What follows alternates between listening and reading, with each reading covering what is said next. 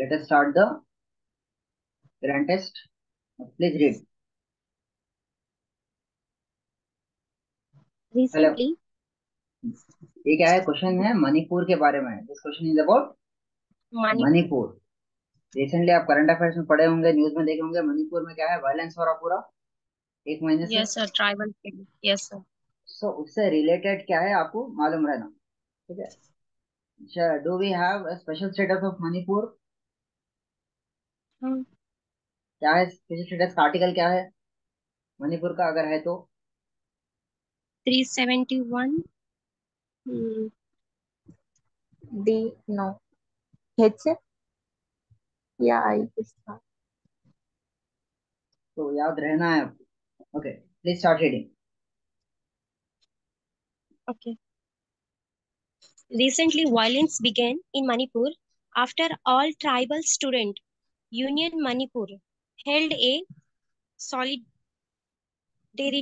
march in all districts opposing the recent Manipur High Court order. Recent Manipur high court order. तो भड़े violence कैसा भड़की? सबसे पहले तो रीजन मालूम होना कि भाई जो all tribal students union Manipur है आठसम, Hmm. क्या है, एक मार्च निकाले. माने एक वो करे, क्या बोलते हैं, what they have started, Rally. क्या बोलते हैं, what you can say, Rally. Really? Rally निकाले. ठीक है. Hmm. किसके लिए? एक रिसेंट मणिपुर हाईकोर्ट ऑर्डर के अगेंस्ट. तो ऑर्डर क्या था? पढ़िए. The recent court order directed the Manipur state government to send a recommendation to the center regarding the demand to include the Mithai community in the scheduled tribes list. तो क्या है, क्या order आया? What was the Mithai order community को given by the high court? मिथाई community को schedule tribe की list में include करो बोल के बोल रहे डिमांड कर. recommended. High Court directed the Manipur state government to send a recommendation to the center to include the अच्छा. Maitai community in the scheduled tribe list. ठीक है. सेंटर को, अब सेंटर डिसीजन लिए नहीं लिए नहीं मालूम अपने को, लेकिन उससे लोग वहां भड़क गए उधर. तो भाई ऐसा कैसा डिसीजन देते वो. Next. There was discussion regarding center invoking Article 355 of the Constitution as a violence escalated in Manipur. तो आर्टिकल 355, आर्टिकल 356 क्या है? स्टेट इमरजेंसी है. जी. तो वो क्या है, उसको कंट्रोल करने के लिए क्या कर सकते हैं आप? Break down of constitution machinery हो गया. मान इधर की पुलिस कंट्रोल नहीं कर सक रही थी, तो डिस्कशन स्टार्ट हो गया, आर्टिकल 355 इन्वोक करना होगा. ठीक है. This article is associated with emergency provision mentioned in Part 18 of the Indian Constitution. Part 18 of the Indian Constitution. Constitution. ठीक है. Next. It empowers the center to take necessary steps to protect a state against external aggression or internal disturbance without suspending the state government. तो क्या है, there was a discussion regarding centre invoking article number 355 of the constitution as the violence escalated इन मणिपुर. ठीक है. तो ये क्या था? Emergency provisions कौन से पार्ट में है अपने? 18 part. 18 पार्ट. ठीक है. ये याद रहता अब. जी सर.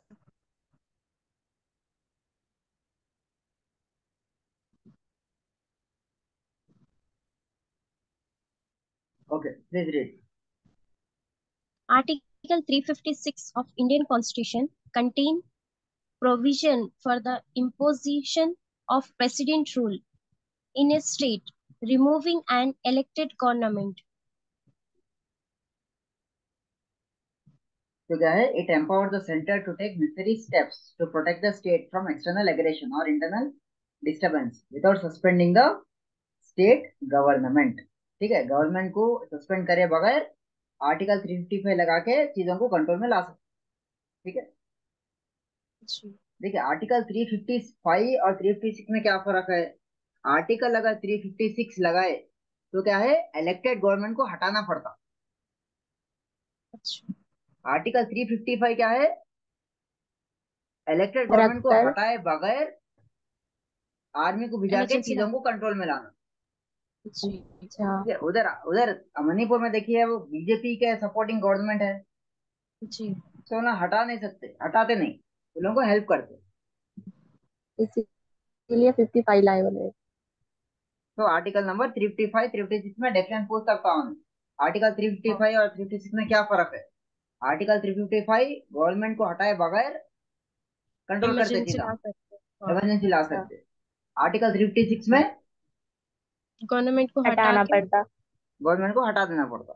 ठीक है, ओके। प्रेसिडेंट रूल बोलते हैं। जी। Please read. The Constitution intended Article 356 to be used only under extraordinary circumstances. Extra ordinary circumstances में भी आर्टिकल 356 इस्तेमाल करना है अपने। ठीक है, जी। Next. Article 356 empowers the President to withdraw to the Union the executive and legislative powers of any state. तो article 56 क्या करता, प्रेसिडेंट पूरे गवर्नमेंट के जितने स्टेट गवर्नमेंट की जितने भी लिस्ट है, कितने पावर्स है, वापस ले लेते। ठीक है, जी सर, 55 नहीं लेता। 355 में जस्ट कंट्रोल करते हैं, हेल्प करते। Okay. Next.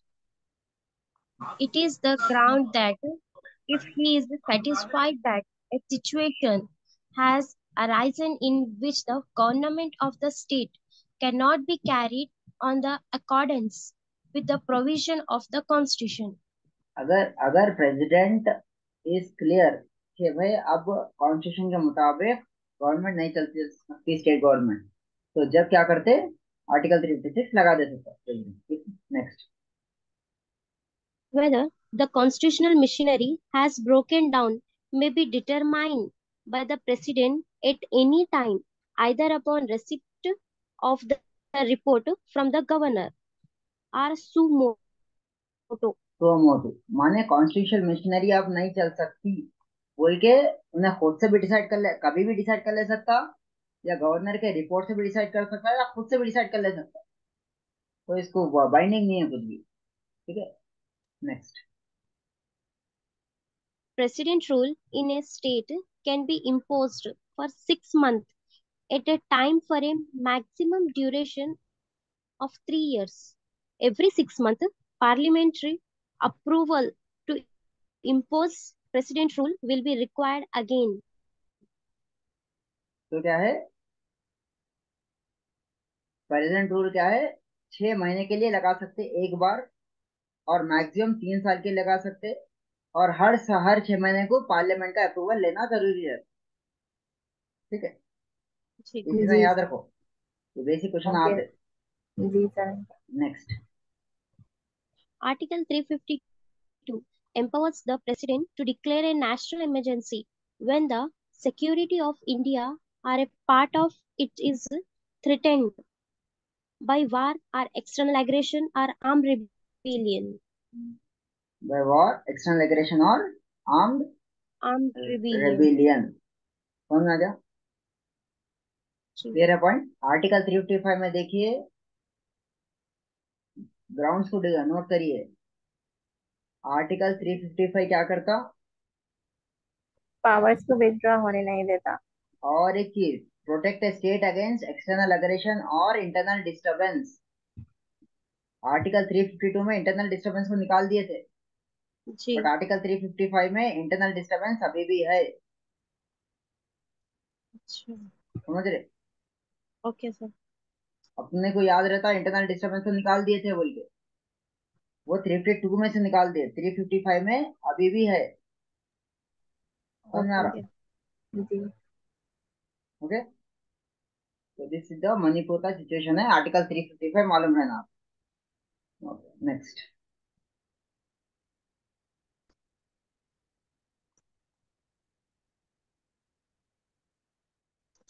The Indian Army is set to merge civil area at cantonment with nearby municipal corporation and municipalities and designate them a military station. तो क्या है कैंटोनमेंट्स माने मिलिट्री एरिया, जो शहर में जो मिलिट्री एरियाज रहते हैं उसको बोलते हैं कैंटोनमेंट्स। ठीक है, जैसा इधर हैदराबाद में मेहदीपट्टनम में है मिलिट्री कैंटोनमेंट, जैसे आपका हैदराबाद मिलिट्री कैंटोनमेंट रहते हैं, उधर मिलिट्री एरियाज रहते हैं शहर में। तो इंडियन आर्मी डिसीजन ली, Cantonment. क्या ली उन्हें, Indian army set to Cantonment are civil area. मर्ज करना, उन्हें मिला देना। Indian army set to merge civil area at cantonments with nearby municipal corporations and municipalities and designate them as military stations। Station. ठीक है, जैसा उधर कौन सा है, आदिलाबाद में जीएचएमसी कुछ है, म्यूनिसपालिटी है कुछ उधर, हाँ आदिलाबाद म्यूनसिपालिटी म्यूनिसपालिटी है। बोल के। Yes sir. तो अगर उधर मिलिट्री कैंप है या कंटेनमेंट है तो क्या है, वो म्यूनिसपालिटी को मिला लेके क्या बोलते हैं लोग, मिलिट्री स्टेशन बोलते हैं। पूरा सिविल एरियाज को भी मिला दिए तो मिलिट्री स्टेशन बोल रहे हैं। अच्छा। खाली खाली मिलिट्री एरिया बोले तो cantonment. Next, what are Okay. Cantonment? Cantonments are important institutions that bear testimony to the harmonious coexistence of civilian and defense personnel. Containment क्या है, आर्मी और सिविल लोग हाँ एक साथ रह सकते हैं बोल के प्रूफ है। ठीक है, next. Military stations are purely meant for the use and accommodation of the armed forces. तो क्या है, ये जो कंटोनमेंट्स है सिर्फ और सिर्फ क्या है, खाली रहने की जगह है बस, उतना ही। इसमें कुछ भी वो नहीं करते, हथियारा में नहीं लाते उधर, कुछ भी हथियारा स्टोर नहीं करते, सिर्फ और सिर्फ रहने की जगह। Next. There are 61 cantonments in the country currently, which have been notified under the Cantonment Act 1924, succeeded by the Cantonment Act 2006. तो पूरे पूरे कितने कंटोनमेंट है? 61 61. पूरे 61 है। कौन से कंट्री एक्ट के तहत है? Cantonment cantonment Act act 1924 1924. 2006। Next. It is located in 19 states with a population of about 20.76 lakh. तो इट इज कितने स्टेट्स में लोकेटेड है ये लोग? 19 19 states located in 20.76 lakhs। Point के बाद सॉलिड नंबर नहीं बोलते, 20.76 lakhs। lakhs. Next. Okay. The overall municipal administration of the notified cantonments is the function of the cantonment board, which are democratic bodies. तो containments को regulate कौन करते हैं? Containment boards बोल के रहते हैं, और उसमें वो लोगों जो सेलेक्ट कैसा होते हैं, डेमोक्रेसी माने इलेक्शन से आते हैं लोग बोर्ड। ठीक है, next. The first cantonment to be renamed a military station is Y YOL in Himachal Pradesh. Yol, YOL. सबसे YOL. पहला first containment to be renamed as military station is Yol इन हिमाचल प्रदेश। ये ग्रुप 2 का क्वेश्चन है ये। पहला कंटेनमेंट कौन सा है जो मिलिट्री स्टेशन बना? जोल इन Himachal Pradesh. Next. Not all cantonment will become military station, as some army and civilian pockets are intertwined. जरूरी नहीं है अगर कि पूरे के पूरे जितने कंटेनमेंट है पूरे मिलिट्री स्टेशन बनाना, अगर जरूरत पड़ी तो दे विल। ठीक है, नेक्स्ट। नहीं समझा सर ये पॉइंट। ये हर कंटेनमेंट को मिलिट्री स्टेशन बनाने का जरूरी नहीं है अच्छा। कि भाई अगर अगर बहुत ही अलग अलग अलग, अब देखो फॉर फॉर एग्जाम्पल मेहदीपट्टनम में, हैदराबाद में मेहदीपट्टनम है कंटोनमेंट, हम्म। अब वो पूरा सिविलियन एरिया ही है पूरा, ऐसा नहीं, उधर गए बना ऐसा नहीं दिखता कि एक मिलिट्री एरिया में एंटर हो गए बोले ऐसा। बस Okay. खाली बोर्ड लिखा हो रहा था कि भाई ये कंटेनमेंट है बोल के। ये क्यों ला रहे हैं?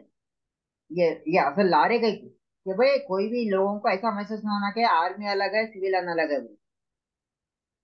ठीक है। अच्छा। अगर जो एरियाज में सिविलियन और मिलिट्री मिलके ही रह रहे, कोई ज्यादा फर्क नहीं है, तो वैसे एरियाज को क्या कर रहे हैं आप?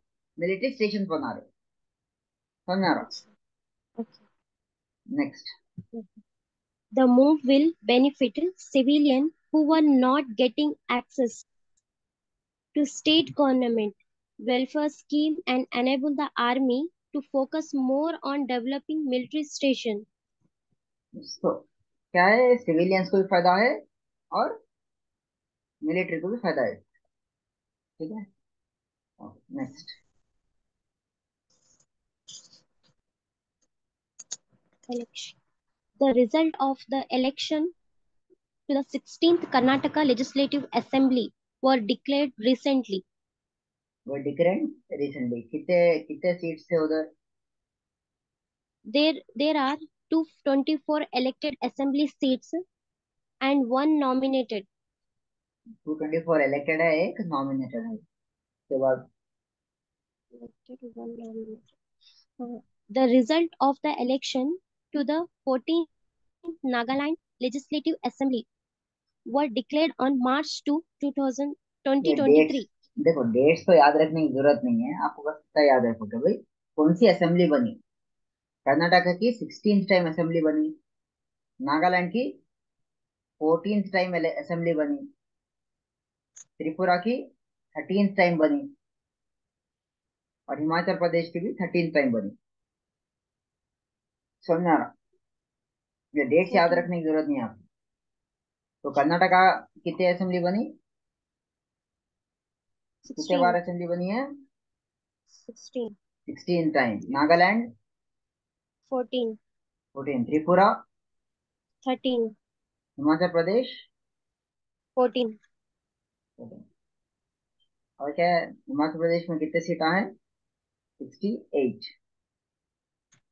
ठीक है, 16 seats. Okay, 68 सीटा हैं। त्रिपुरा में कितने हैं? 60। 60. ठीक है, याद रखिए। और इससे पहले क्या है, 11th मेघालय में 11th, गुजरात में 11, 15th। Meghalaya, तो समझ में आ Gujarat. रहा? तो आप नोट कर लेके रख लीजिए। Are you making notes? Yes, sir. तो आप लोग नोट्स बनाए तो पीडीएफ बना के सेंड करिए मुझे। If you are making notes clearly, make a PDF and please send me. मेरा रिवीजन हो जाता, because I am not making any notes. Okay, याद रहता। कर्नाटका की कौन सी असेंबली बनी? 16th, Nagaland, 14th, Nagaland 14, Tripura, 13th, 13, Himachal, 14th, 14, Meghalaya 11th, 11, 11, और ऐसे गुजरात। 15, तो गुजरात में कितने असेंबली सीट्स है? 182, 180। मेघालय में कितने हैं? 60। 60, ठीक है। Tripura also Tripura 60, also, Tripura में भी कितने हैं? त्रिपुरा 60। में 13, 60, 60। 56 सीट्स है. ओके. 60 कितने सीट्स है वो याद रहना। ठीक है।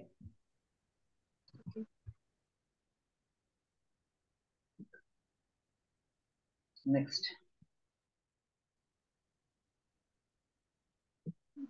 The सीखिए। Uniform Civil Code (UCC) calls for the formulation of one law for India, which would be applicable to all religious communities in matters such as marriage, divorce, inheritance, adoption. तो क्या है, uniform civil code calls for the formulation of, कौन से article में है? Article number 144, sorry article number 44। कौन से article में है ये? 44, Article 44. Article 44 of DPSP, Article 44 of DPSP, ठीक है। So it bring a, Yes, sir. देखो इंडिया में पॉजिटिव फॉर्म ऑफ सेक्युलरिज्म है। अगर आप ये यूसीसी ला लिए तो इंडिया का पॉजिटिव फॉर्म ऑफ सेक्युलरिज्म खत्म हो जाता ऑटोमेटिकली, ठीक है।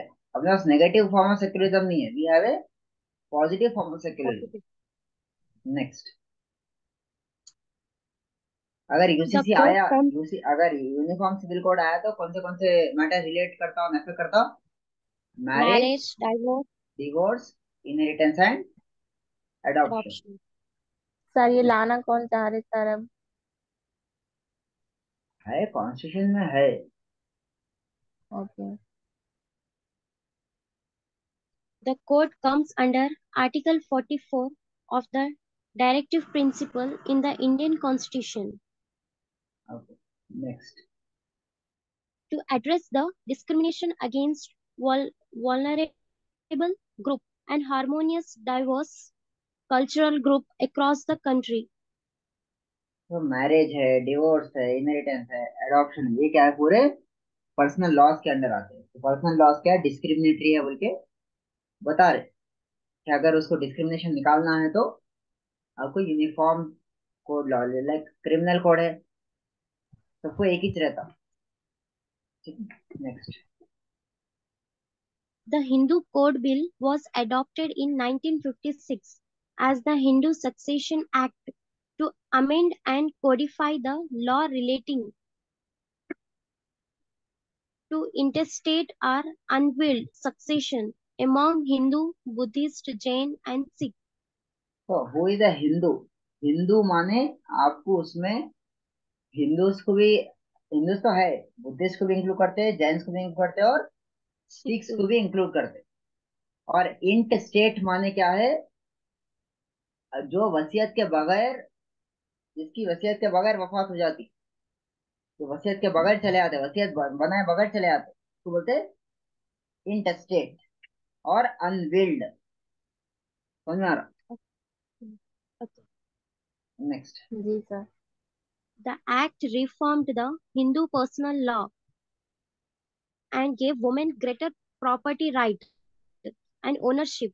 It gave women property right in their father's state. तो पहले क्या था? बच्चियों को हिंदू लॉ के हिसाब से अपने पेरेंट, फादर की प्रॉपर्टी में हिस्सा नहीं मिल रहा था। अब नहीं क्या है? मिलता था। फादर की प्रॉपर्टी में से भी हिस्सा दे रहे हो। Next, 22 states, including Haryana, Andhra Pradesh, Tamil Nadu, Kerala, Rajasthan, and Delhi, have implemented the Anand Marriage Act 2016. से क्या है? आनंद मैरिज एक्ट है। तो तो कितने स्टेट्स आनंद मैरिज एक्ट को फॉलो कर रहे हैं? 22. 22 स्टेट्स, ठीक है। अभी आनंद मैरिज एक्ट रिलेटेड टू, किससे रिलेटेड है आनंद मैरिज एक्ट? नहीं, आनंद, पता नहीं सर। आनंद जैसा अपन मुसलमानों में शादी को क्या बोलते हैं? निकाह बोलते हैं। निकाह बोलते हैं। वैसे सिख्स में शादी को क्या बोलते हैं? आनंद बोलते हैं, मैरिज सेरेमनी। अच्छा, हम्म, समझ में आनंद आ रहा? मतलब खुशी ना सर? मतलब सिख रिलीजन ओके। में शादी को आनंद बोलते शादी को आनंद बोल के बुलाते हैं, ठीक है। जैसे अपने पास निकाह है, ओके। वैसे इसमें क्या बुलाते हैं? आनंद मैरिज एक्ट, सिखों के लिए, ठीक है। नेक्स्ट, जी। क्लियर है पॉइंट ये? जी सर। नेक्स्ट क्वेश्चन है ये, unlawful UAPA. What is UAPA बोले क्वेश्चन आ सकता है। UAPA, what is UAPA? unlawful activities prevention act unlawful activities prevention act क्या है? provides special procedure to deal with terrorist activities among other things. So unlawful activities prevention act provides special terrorist procedures to deal with which activities? terrorist activities. Terrorist activities among other things. तो India में terrorist activities को रोकने के लिए कौन सा कानून है बोले वो सब काम कौन सा कानून है? Unlawful Activities Prevention UAPA. Act. UAPA बोलते हैं, Yeah. ठीक है? Okay. Next, UAPA. Under the Act, the central government may designate an organization as a terrorist organization if it commit or participate in act of terrorism. Commit करो या participate करो, ठीक है? Next, Prepare for terrorism, prepares for terrorism. Third, promote terrorism, promote involved terrorism, in terrorism, involve in terrorism. क्या है? कोई भी organisation को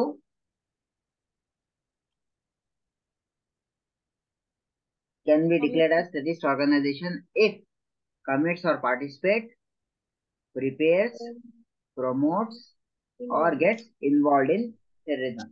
लोग क्या है? टेररिस्ट ऑर्गेनाइजेशन डिक्लेयर कर सकते हैं। Next, The bill additionally empower the government to designate individuals as terrorists on the same ground. Terrorist on the same grounds. मतलब ये है ना सिर्फ ऑर्गेनाइजेशन माने इंडिविजुअल्स को भी आप टेररिस्ट बोल के डिक्लेयर कर सकते अगर ये चीजों में इन्वॉल्व हुए तो। नेक्स्ट, अच्छा, Preventive detention, if the government feels that a person can be threat to law and order or to the peace and security of the nation, it can detain or arrest that person. It can detain और arrest that person माने law and order को खतरा है बोल के समझ में आ रहा तो गवर्नमेंट क्या कर सकती है? तो क्राइम होने Arrest से पहले ही करने- डिटेन या अरेस्ट arrest कर करने। सकते। Next, The preventive detention can be extended only for 3 months. तो ओनली फॉर 3 मंथ्स के लिए 3 months. डिटेंशन Arrest कर सकते। कर सकते। इसके बाद After 3 months, such a case is brought before a advisory board for review. तो 3 महीने होने Review. से पहले क्या है? नहीं, ये गलत है। इसमें आफ्टर 3 मंथ्स नहीं है, आफ्टर 3 मंथ्स बोल के नहीं रहता। This is wrong. बिफोर 3 महीने होने से पहले क्या है? एक एडवाइजरी बोर्ड बनाते। अच्छा, दिस इज रॉन्ग, आफ्टर नहीं है। आफ्टर before, क्या है? Before three before. Months itself एक एडवाइजरी बोर्ड बनाते। वो 3 महीने होने से पहले ही क्या बोलते हैं? एडवाइजरी बोर्ड उसका एक्सटेंड करना नहीं करना बोल के डिसीजन दे देता, ठीक है? अगर एडवाइजरी बोर्ड नहीं ये बनाए तो ही विल बी रिलीज 3 महीने के बाद। Next, Habeas corpus in is the writ related to personal liberty in cases of illegal detention and wrongful arrest. तो आर्टिकल नंबर 32 में अपना हेबियस कॉर्पस है नहीं है? Yes, भूल गए? है याद. Next, Both the High Court and the Supreme Court can be approached for violation or enactment of fundamental right through 5 kind of writs. तो 5 kinds of writs both high court and supreme court can be approached। High court के लिए कौन सा article है? 32 नहीं नहीं 226 high court के लिए 226। सुप्रीम कोर्ट के लिए 32 32। 2 next,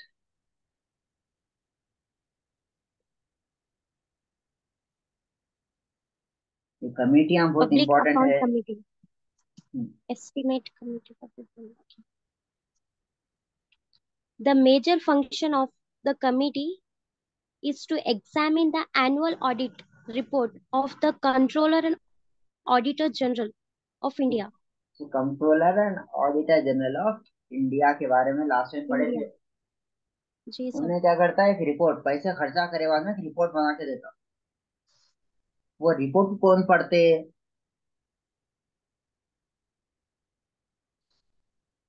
controller and auditor general क्या करता? वो जितना भी खर्चा हुआ मिनिस्ट्री से उन्हें एक रिपोर्ट हम्म, बना के दे देता। पैसा खर्चा कैसा हुआ, किधर हुआ, कहीं हुआ भी। उसके बाद में रिपोर्ट को एग्जामिन कौन करेंगे, कौन सी कमेटी करेंगी? Public account committee. Public accounts committee करेंगे उसको। ठीक है। जी। सो At public present, account. Ji. At present. at present, it consists of 22 members, 15 from Lok Sabha and 7 from Rajya Sabha. At present it consist of कितने members है? 22 members. 22 members है। ये क्या है, ज्वाइंट पार्लियामेंट्री कमेटी बोल सकते हैं इसको आप। 15 लोकसभा से रहते हैं और 7 Rajya Sabha. राज्यसभा से रहते हैं। ठीक है। Next. Estimate Committee. The first estimate committee in the post-independence era was constituted in 1950 on the recommendation of John Mathai, the then finance minister. तो पहली कमेटी कब बनी? 1950 में बनी थी। ठीक है। Yes. और किसके रिकमेंडेशन पे? John Mathai के. जॉन मथाई के। और मेजर फंक्शन क्या है इसका? Examine the estimate, including in the budget, and suggest economics in public expenditure.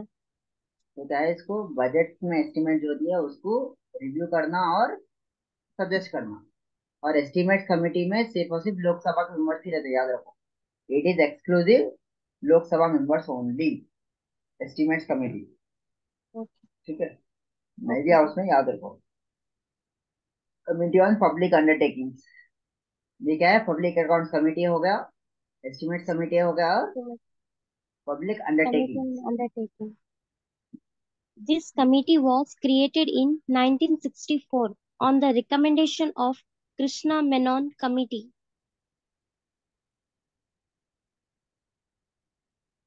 तो क्या है, कमेटी कब बनी है पब्लिक अंडरटेकिंग्स? 1964. 1964 में बनी, किसके रिकमेंडेशन से? Krishna Menon.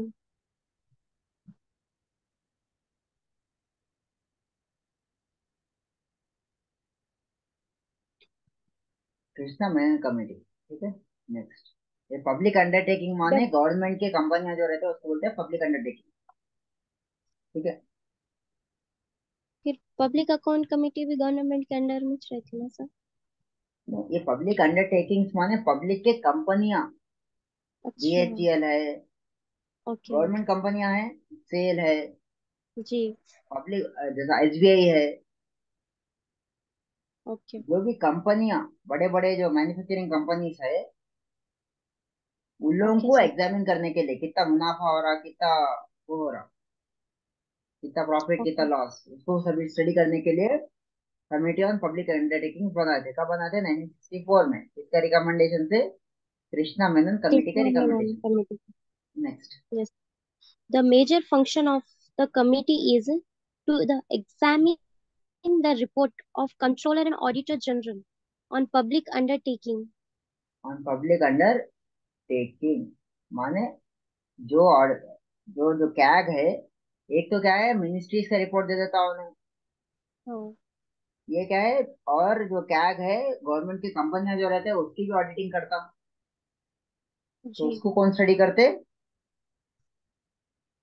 Committee on Public public Undertaking undertaking. Committee. Next. Committee on Petition. The Committee on Petition of Lok Sabha is one of the oldest committee of the House, which was first constituted on 20 February 1924 by the President of the Central Legislative Assembly. तो क्या है, committee on petition की क्या है, सबसे पुरानी, one of the most oldest committee है। कब बनी थी? 1924. 1924 में। बाय द, कौन बनाए थे इसको? President of Central the Legislative. Central legislative assembly. Next. Yes. This committee examined petition on bills and on matters of general public importance.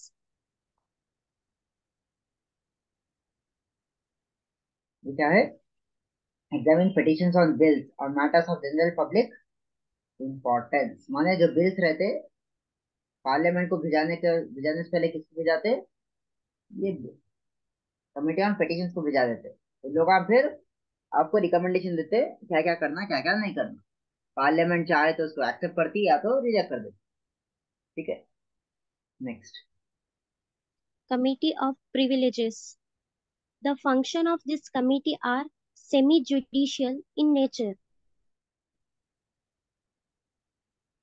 के बाद It examines the cess of breach of privileges, cases of breach of privileges of the House and its member and recommend appropriate action. Recommend appropriate action माने क्या है कि हर member को क्या है खास प्रोटेक्शन दिया हुआ है। तो अगर आप खुद भी बोले तो आपको आपके खिलाफ कार्रवाई नहीं होती बोल के। ब्रीच माने कानून को तोड़ना। सो अगर अगर वो स्पेशल प्रोटेक्शन को कोई गलत इस्तेमाल कर रहे तो कौन कौन सी कमेटी देखेंगी? Committee of Privileges. Committee of privileges. ठीक है, next.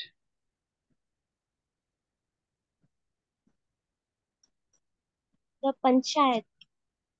Extension of Schedule Area Act 1996.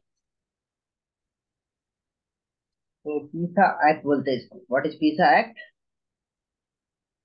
Panchayat Extension to Schedule Area. Act 1996। 6. ये बात बोलिए। ये आपको डायरेक्टली क्वेश्चन है, पीसा एक्ट कब आया? 1996 में आया। शेड्यूल देखो, जब जब अपने को 73rd और 74th अमेंडमेंट आया, वो उसको क्या करे जी. थे, शेड्यूल एरिया पार्ट 6 और 7, पार्ट 5 और 6 में जो शेड्यूल एरिया तो शेड्यूल ट्राइब्स का जिक्र है उसको अलग रखे Yes, थे। sir. शेड्यूल एरियाज को इंक्लूड नहीं करे थे 74th अमेंडमेंट में। तो 4 साल के बाद क्या करे, 1996 में शेड्यूल एरियाज को भी इंक्लूड करे। उसका नाम क्या दिए? The Pisa. Panchayat extension of schedule areas act 1996। Please read. Village level, democracy become a real prospect for India in 1992 with the 73rd Amendment to the Constitution. के बाद The PISA Act 1996 extended the provision of panchayats to the tribal areas of 10 states that have 5 schedule areas. That have 5 schedule Areas. Areas माने क्या है, extend करे। कितने states को extend करे? 10 states. 10 states को एक्सटेंड करे। कौन कौन से स्टेट्स को?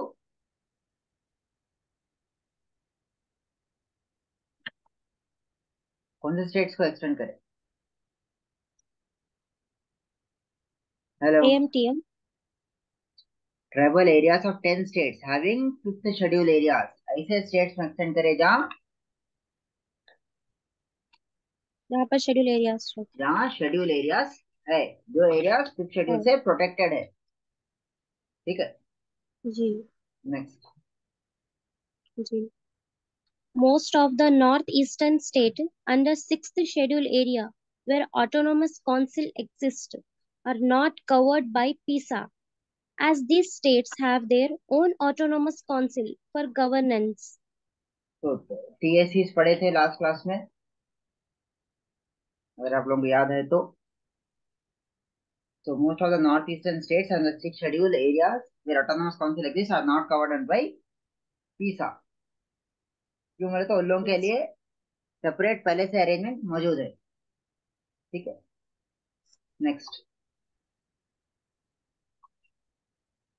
Sch- Scheduled tribe population in the Telangana state, which accounts for 9.34% of the total population as per the 2011 census, which is significantly higher compared to the percentage of 6.99% ST in the combined state of Andhra Pradesh. तो क्या है, as per 2011 census के मुताबिक tribal population कितनी है? 9.34% तेलंगाना में। तेलंगाना में। Combined AP में, अनडिवाइडेड एपी में कितनी थी? 6.99%। 99% ऑफ एसटी। ठीक है, next. Scheduled area in the state consists of 1,180 scheduled villages spread over 85 mandals in 9 districts. तो शेड्यूल एरिया इन तेलंगाना से कितना है, कितने मंडल्स में है? 85 mandals. 1118 scheduled villages.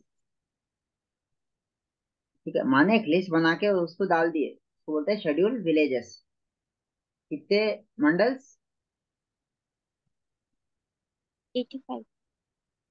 कितने डिस्ट्रिक्ट्स? 9 districts. 9 डिस्ट्रिक्ट्स। ठीक है, क्लियर है पॉइंट? Yes, sir.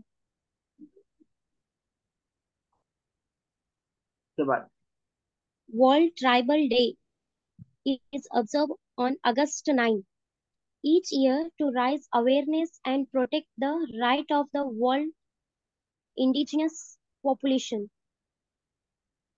तो वर्ल्ड ट्राइबल डे कब मनाते? 9th August. 9 अगस्त को मनाते। कई को? For awareness of indigenous population. Population. समझ में आया? वर्ल्ड अवेयरनेस डे, ये भी आपका बेट है। वर्ल्ड ट्राइबल डे कब मनाते? 9th August को। When do we celebrate world tribal day? For awareness and protect the population. कब, कौन सी तारीख पे?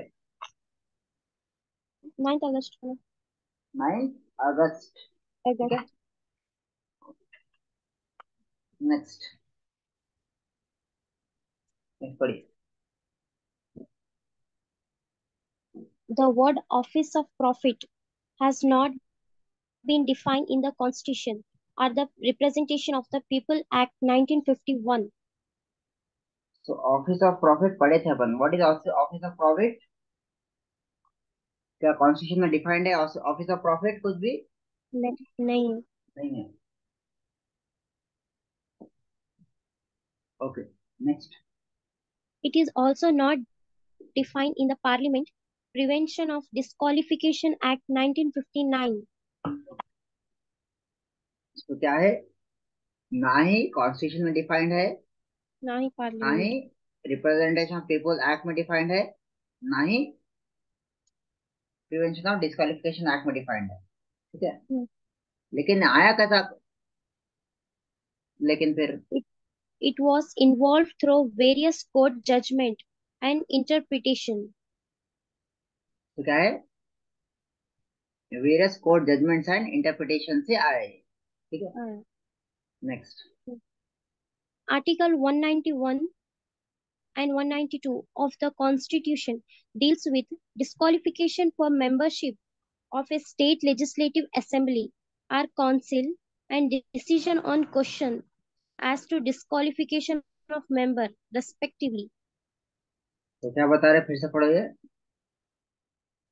Article 191 and 192 of the Constitution deals with disqualification for membership of a state legislative assembly or council and decision on question as to disqualification of members respectively. ठीक है, state judgement से आया। ठीक है, it came with the state judgements. Court के judgement जो रहते हैं उससे आए। क्लियर है पॉइंट? और कौन से आर्टिकल में है ये? 191 and 192. 191 एंड 192 में क्या है? Constitution deals with the disqualification. ठीक है, उसके बाद Yes. पढ़िए। Article 191 clause 1 says that a person shall be disqualified for being chosen as and for being a member of a state house if he hold any office of profit under the government of India or the government of any state other than screen ऊपर करिए sir other than an office declared by the legislature of the state by law not to disqualify its holder.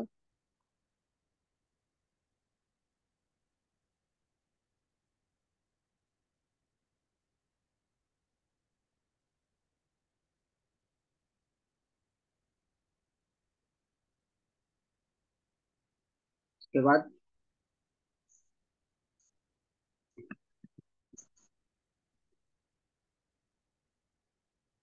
Article 192 clause 1 तो इतना याद रखो कि disqualification कौन से article में दिया हुआ है 191 192 और ऑफिस ऑफ प्रॉफिट किधर भी डिफाइंड नहीं है। ठीक है, इतना डीप में जाने की जरूरत नहीं है आपको। Will go for the next statement. Okay, तो प्रॉफिट ऑफ लॉ रहे तो आपको डिस्क्वालीफाई हो सकते। एग्जाम्पल झारखंड सीएम, ये न्यूज में था, इसके पढ़े थे। नेक्स्ट पढ़िए। MPLADS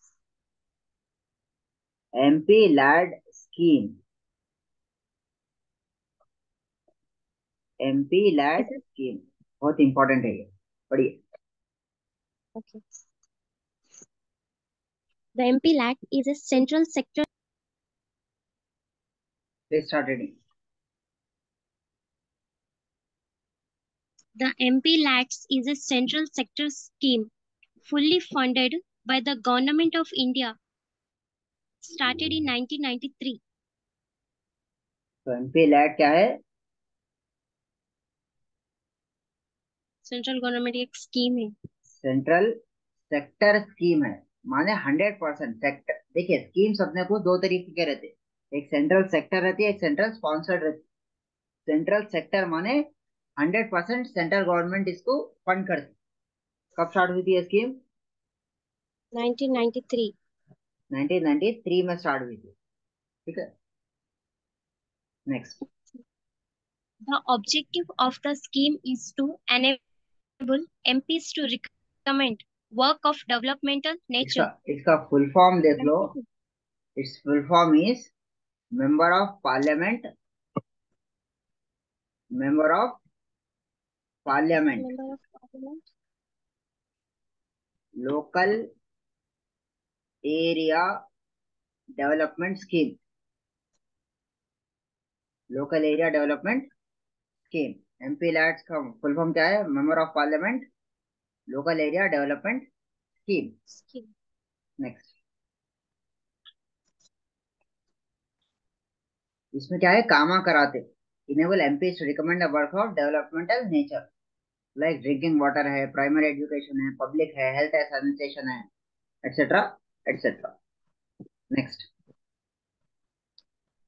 MPs has to recommend work costing at least 15% of annual MP LADs entitlement for areas inhabited by SC population and 7.5% for areas with ST population. अगर एक एमपी को 100 रुपए दिए एमपी लैड स्कीम के अंदर, तो 15% क्या है? एससी पॉपुलेशन जहां है उसके लिए रख देना है, और 7.5% किसके लिए रखना है? ST population. ST population areas के लिए रख देना है। ठीक है, नेक्स्ट।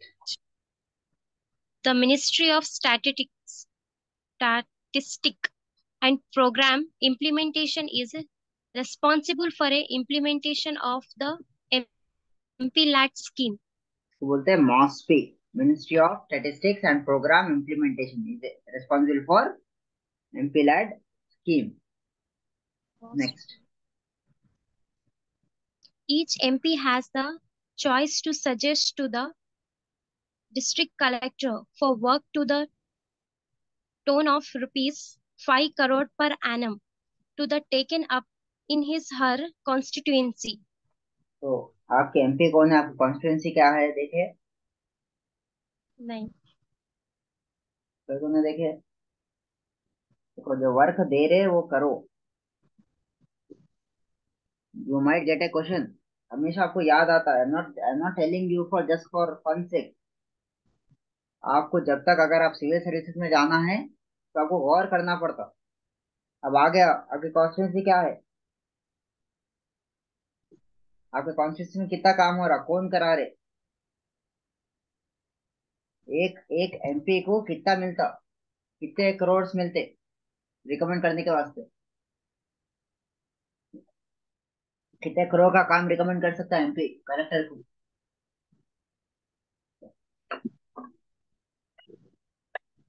कितना कर सकता? क्या पड़े अभी? Hello? 5 crore. 5 crore per annum. 5 crore per annum, माने 5 करोड़ पर साल डिस्ट्रिक्ट कलेक्टर को ये काम कराओ बोलकर रिकमेंड कर सकता है, 5 करोड़ तक। ठीक है, next. The Rajya Sabha member of parliament can recommend work slow in slow slow. are the Rajya Sabha members of parliament can recommend works in one or more districts in the state from where he or she has been elected. तो Rajya Sabha members क्या है, Rajya Sabha members को क्या है, they are not confined. Lok Sabha MP क्या है, district से आते हैं, लेकिन राज्यसभा मेंबर्स जहां से आ रहे वहां से एक या दो डिस्ट्रिक्ट से ज्यादा, एक डिस्ट्रिक्ट से ज्यादा काम दे सकते हैं। ठीक है, next. The nominated members of the Lok Sabha and Rajya Sabha may select any one or more district from any one state in the country for implementation of their choice of work under the scheme. तो अगर nominated member है लोकसभा के, तो पूरे country में कोई भी district को सेलेक्ट कर सकते हैं। ठीक है, of from any one state in the country for implementation of their choice. कौन से भी स्टेट को सेलेक्ट करो, because nominated member doesn't come from any particular state. तो आप कौन से भी स्टेट आप सेलेक्ट करो, उसमें काम रिकमेंड कर दो नॉमिनेटेड मेंबर्स के लिए। ठीक है, next. State is a very much within its power to increase the number of districts. तो देखिए, अब जब तेलंगाना बना था तो कितने डिस्ट्रिक्ट से बना था तेलंगाना ओरिजिनली? 10, 10 डिस्ट्रिक्ट से। अब कितने हैं? 31, 33 है अब। 33, 33 है। 33 है. तो स्टेट के पास पावर्स है कि कितने भी डिस्ट्रिक्ट बना सकते हैं। Next. The state's decision to form new district is part of its policy where judiciary has minimum scope to intervene. तो क्या है, state decision to form a new district, माने जुडिशरी इसमें कुछ भी नहीं कर सकती। ठीक है, चाहे डिस्ट्रिक्ट बढ़ाओ चाहे डिस्ट्रिक्ट घटाओ। ठीक है, next. Section 3 of the Telangana District Formation Act 1974 empowers the state government to create a new district, revenue division, or mandal.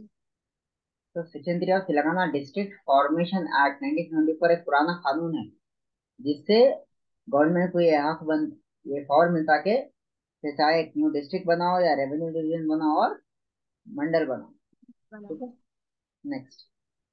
Except Hyderabad district, all other districts of Telangana were reorganized to form 33 districts after Telangana state formation. खाली बस एक हैदराबाद को छोड़ दो, आप हैदराबाद जो smallest, Hyderabad को छोड़ दे के बाकी जितने भी डिस्ट्रिक्ट आते हैं पूरे रीऑर्गेनाइज करे, कितने बना दिए, 33 बना दिए। 33 wala. Next. Yes. Vikarabad district is formed by merging some part of the erstwhile Rangareddy and Mehboob Nagar district. तो क्या है, विकाराबाद डिस्ट्रिक्ट कब, विकाराबाद डिस्ट्रिक्ट किसको मिला के बना है? रंगारेड्डी और महबूबनगर डिस्ट्रिक्ट। महबूबनगर। इसके बाद Siddipet district is formed by merging some part of the erstwhile Medak, Warangal and Karimnagar district. Siddipet district merging some parts of मदक, Warangal and Karimnagar districts बनाए। उसके बाद Jayashankar Bhopalapalli district is formed by merging some part of erstwhile Karimnagar and Warangal district. Karimnagar and Warangal district. सो आदिलाबाद किसको बनाए? चार district. Adilabad का कौन सा district था? डिस्ट्रिक्ट था पहले आदिलाबाद? हाँ, आदिलाबाद ही डिस्ट्रिक्ट था। आदिलाबाद को फिर डिवाइड करके 4 अलग डिस्ट्रिक्ट कर दिए। कौन से करे? निर्मल, निर्मल, मंचिरियल, मंचिरियल निर्मल, और निर्मल, मंचिरियल, आदिलाबाद,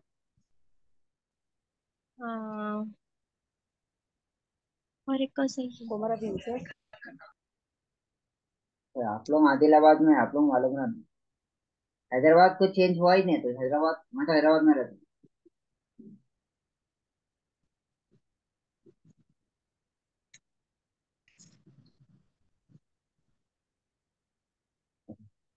मालूम कर लीजिए, आ सकता आपको एग्जाम में। ठीक है, नेक्स्ट नेक्स्ट पढ़िए। In 1960, the bilingual state of Bombay was divided into two separate states, Maharashtra for Marathi-speaking people and Gujarat for Gujarati-speaking people. तो 1960 में Language क्या wise करे? divide. गुजरात को अलग अलग कर दिए। बॉम्बे को अलग करें। बॉम्बे को अलग कर दिए। ठीक है, बॉम्बे क्या था? बॉम्बे गुजरात और स्टेट था। महाराष्ट्र का। स्टेट ऑफ, जैसे हैदराबाद स्टेट है।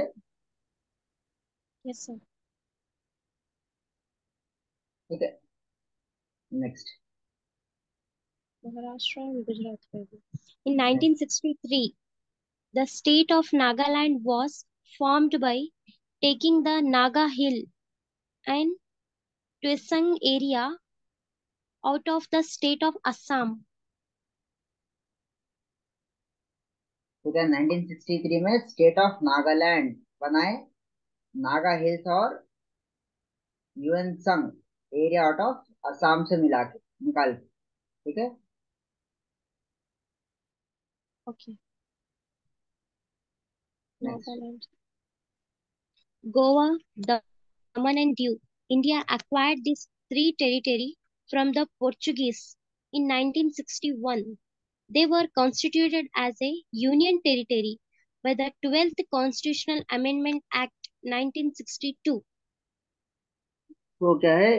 गोवा, दमन एंड दीव किसे लिए अपन?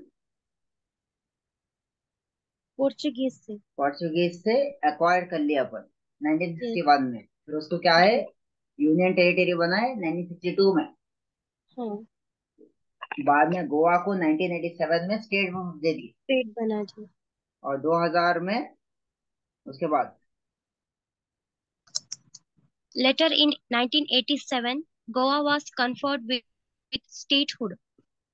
In 2000, three more new states of Chhattisgarh, Uttarakhand, and Jharkhand were created out of the territories of Madhya Pradesh, Uttar Pradesh, and Bihar, respectively. 2000 में क्या करे थे? छत्तीसगढ़, उत्तराखंड एंड झारखंड। छत्तीसगढ़ मध्य प्रदेश से नहीं लिए, उत्तराखंड उत्तर प्रदेश से लिए, और झारखंड बिहार से निकाल Bihar. के झारखंड बना दी। Next In 2014, the new state of Telangana came into existence as the 29th state of the Indian Union. तो 2014 में क्या बना? Telangana state बना। तेलंगाना स्टेट बना। आज क्या तारीख है? 2nd June. क्या खास है 2 जून का? Formation of Telangana state. Formation of Telangana. Today was Telangana formation day. ठीक है, Yes. Next.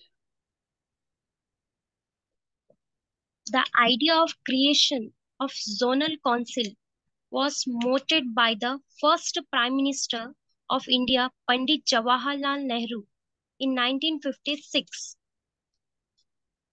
5 zonal council was set up, while Part 3rd of the State Reorganization Act 1956.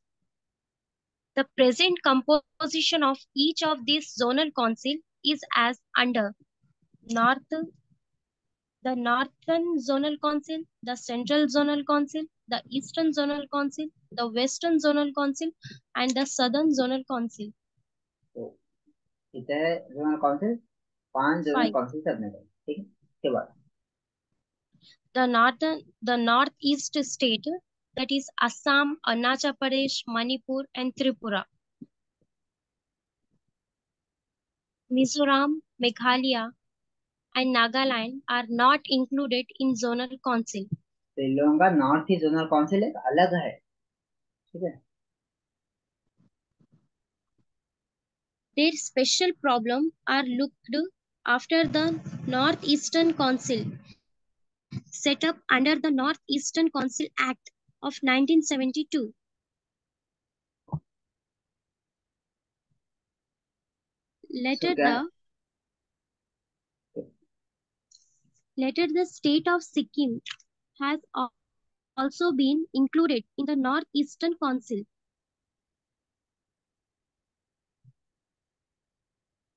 So status state of Sikkim has also been included in the. पहले क्या Sikkim included नहीं था. ठीक है, next. The Union Home Minister is the chairman of each of these councils. तो home minister क्या है? Is the chairman, right. Okay. As per Section 17, Clause 1 of the State Reorganization Act, each zonal council shall meet at such time as the chairman of the council may appoint on its behalf. तो क्या है? Chairman कौन है? Union home minister. Commissioner. Section 17 clause 1 of the state reorganisation act. Each zonal council shall meet at such time. Chairman of council may appoint. ठीक, next. Sarkaria Commission was established to study center-state relation in 1983.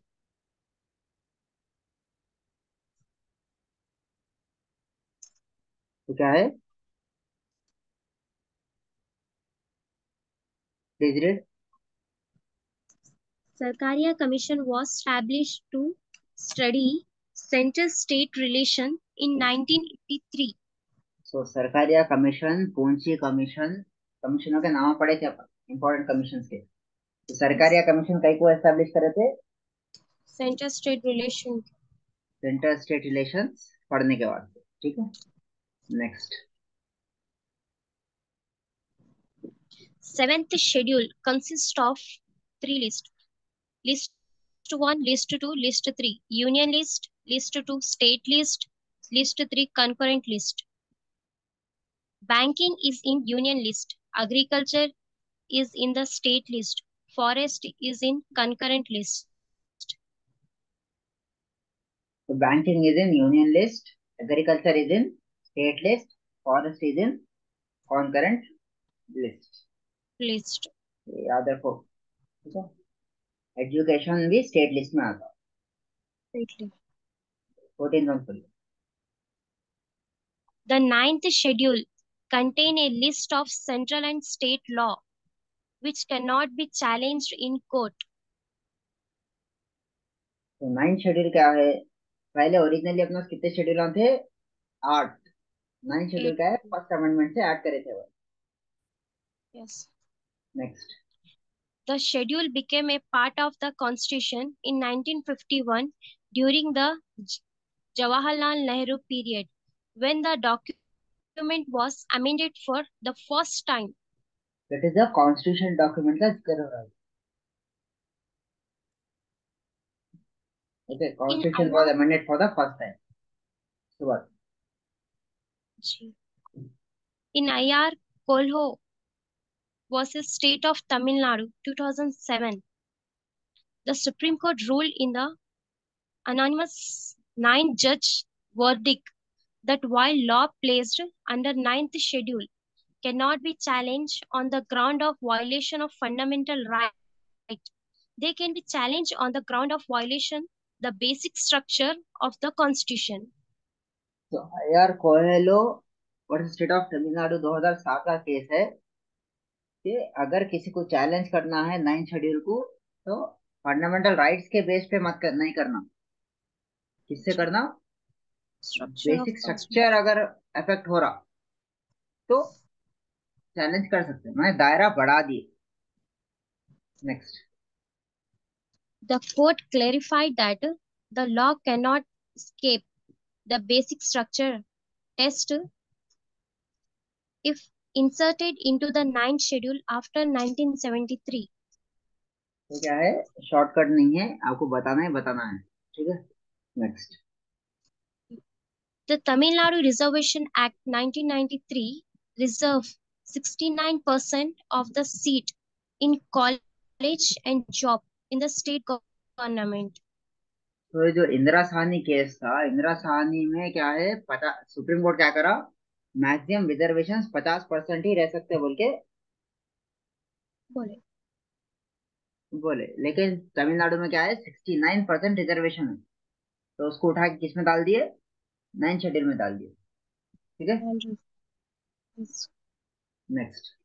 After the Supreme Court verdict, the reservation provision was then included in ninth schedule. Was included in the 9th schedule. So we have discussed 14 questions. Take a break of 10 minutes. We'll again restart.